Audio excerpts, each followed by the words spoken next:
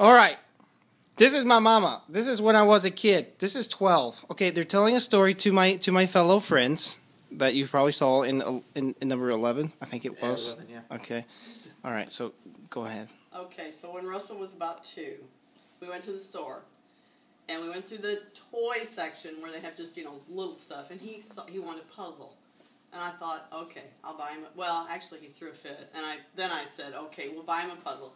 So, they have, he's not, I don't even know if he was 2, but he was about 2. He wants this little bitty puzzle in a box about this big, about this deep. It was a 100-piece puzzle in a little box. So you can imagine how small the pieces were. And, of course, I wanted him to buy the one that had, 10 pieces and the pieces were this big.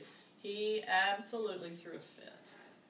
So finally I gave in because he was embarrassing to me. So I gave in. I bought him the puzzle. We went home, and in about 20 minutes he had it put together.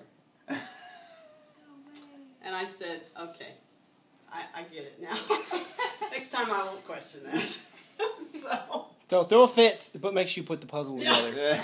That's the story. I was shocked. I couldn't believe it. I didn't think. I said, we'll get that home. You'll get so frustrated. And he didn't. He sat down. He put it together. That's why you get 2 of them. You put them together, shuffle it up, and then give it to him. Hey, that's an idea. Why didn't I think of that? That would have got him. That would have made him think. Well, it was a kid series. Oh dear, this is getting interesting.